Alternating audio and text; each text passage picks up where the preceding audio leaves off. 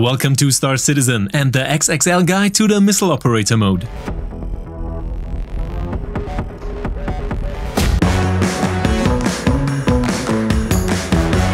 In this guide we take a detailed look at the Missile Operator Mode, which we find with the 3.14 in the game. Here we have expanded controls and options over missiles and torpedoes, which can be used not only by the pilot, but also by the co-pilot. So we'll go step by step through all the sections, all the standard buttons you need, as well as some tips and tricks that can help you with the new operator mode. And with this first version of the Missile Operator Mode, we get again an extension for an active multi-crew gameplay, which fits directly into the power management, for which you can of course also find an extensive XXL guide here on the channel, and extends the gameplay. With the middle mouse button we get from the operation of the ship's weapons into the Missile Operator Mode. If we mark the ship as a target with the T key, we can switch it on a sufficient distance for our missiles and lock in. To do this, we center our view on the target, which results in a green confirmation after acquisition, as well as an extended lock-on by small green bars. Once this is complete, we have reached a maximum lock-on. With the G key, we can select the number of missiles to arm depending on the number of missile batteries. The bars on the missile display indicate the status of the individual missiles. In the case of the constellation Taurus, we have 4 missile batteries and can therefore fire 4 missiles simultaneously. We fire these with the left mouse button. Afterwards, we see that the previously determined number of missiles is slowly refilled. As soon as the last one of the bars is filled, we can again fire a single missile or a whole group. For a successful target acquisition, which is represented by a green confirmation, as well as by an extended acquisition by means of the additional bars, we must keep a minimum as well as a maximum distance, depending on the missile type. This is represented by the range to the left of the missile selection and turns red when we are out of range. A guided firing is already possible after a basic acquisition, as well as the green marking. A maximum hit result, however, is given after the extended acquisition. Currently, it is possible to fire a maximum of 4 missiles at the same time. It is important how many different missile batteries your ship can use. 1 missile per battery is basically possible. A restriction or extension of this maximum number is possible at any time in the context of balancing. The number indicates the available number of missiles of the display type. The Roman number next to the name indicates the missile size, and the symbol indicates heat, cross-section, or as in this case, an electromagnetic missile version. With the G key we increase or decrease the missiles to be fired, and with the right mouse button we can switch through the different types of missiles. Thus we have the possibility to decide for ourselves whether to fire up 4 missiles at the same time, but with that we run the risk that they will all be deflected by the use of countermeasures, but in case of a hit, on the other hand, they will cause a lot more of damage. And after we have already presented the minimum and maximum ranges for active switching and guided firing of missiles, the Missile Operator Mode now also offers unguided firing of missiles and torpedoes, which can be especially effective against larger ships. For this, a close range is especially advantageous, as well as planning the enemy's flight path in advance. Thus, surprise attacks from a short distance are possible, as well as extremely damaging.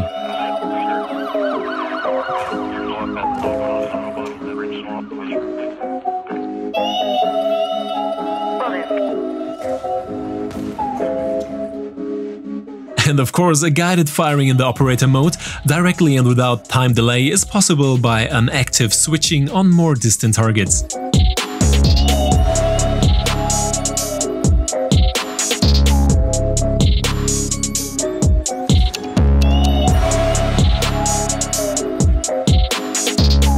And since hitting smaller targets is considerably more difficult, especially with the movement component, larger ships are predestinated for such forms of attack.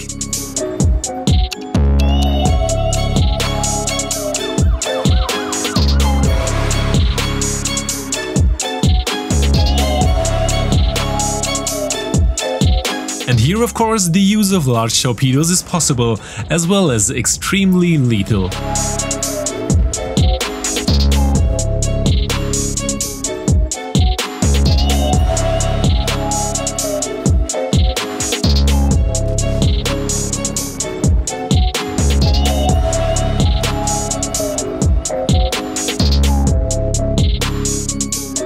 But not only the Missile Operator Mode offers gameplay mechanics for a co-pilot, also the possibility of an active energy distribution during the fight can be made by the co-pilot. Details on this can be found in the dedicated Power Management XXL guide, where you can find all the buttons and options. And in combination with the improvements of the turrets, it is even more worthwhile to have a man in the turret as well. Here we take a big step into a meaningful and powerful multi-crew gameplay, which will be further expanded and refined by the upcoming versions, because already now it is finally worthwhile to go into battle with the crew. The co-pilot can also use the Missile Operator Mode on some ships, whereby the co-pilot has access to the same functions as the pilot. However, some ships do not yet have an UI for this or are not yet compatible.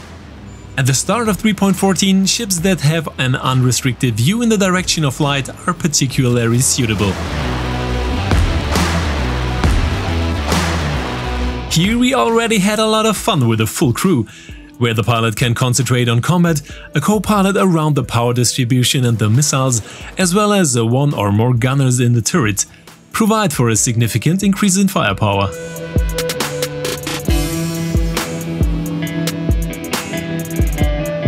And here an expansion of the usable ship for these mechanics is planned in the short term.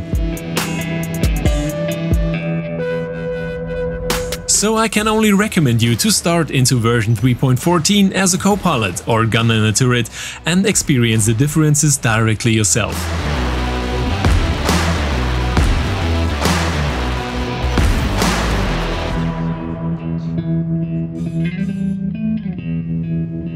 And especially ships which have an extended missile capacities like the Reliant Tana, the Constellation Andromeda, a freelancer miss or similar are very well suited for this.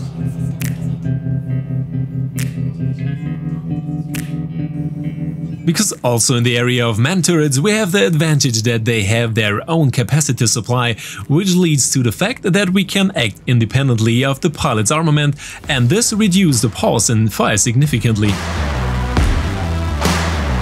These multi-crew activities are strengthened clearly, which is also reflected in, for single pilots, higher difficulty. I hope you enjoyed the video and leave me a like and maybe even a subscribe here.